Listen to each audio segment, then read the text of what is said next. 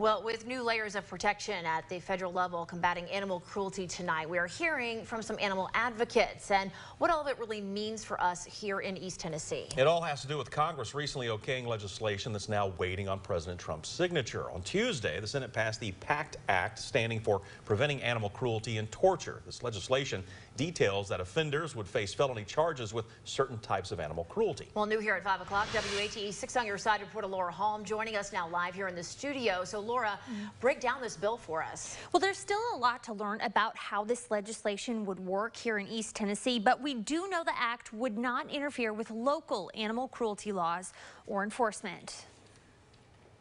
The pictures are all too familiar. A dog on its way to recovery after leaving an abusive home.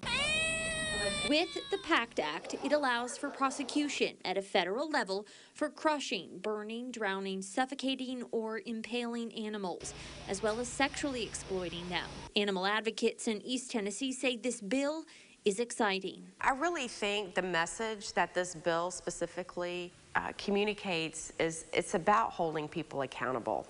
So we really want to be able to hold people accountable both locally and at the state level, just anybody who inflicts any type of harm and cruelty on an animal, because locally we're the ones that take in those animals. They are housed here and sheltered while any case like that is going through the judicial process. We want to protect these animals. We're the voice for these animals. This legislation notes that offenders would face felony charges with fines and up to 7 years in prison. I think a rising tide lifts all boats when it comes to legislation in this, so it really gives us the ability, that people are paying attention to this, that people are taking animal cruelty seriously. Animal advocates say this act brings local and state animal cruelty laws to the forefront. I think they could definitely be strengthened. We have a long way to go to really protect these animals, and there are some, we have made strides, but there's still a great deal of work to do. While there's still much to learn about how this legislation will work if it becomes law. For us, it's our mission. It plays into our mission every day.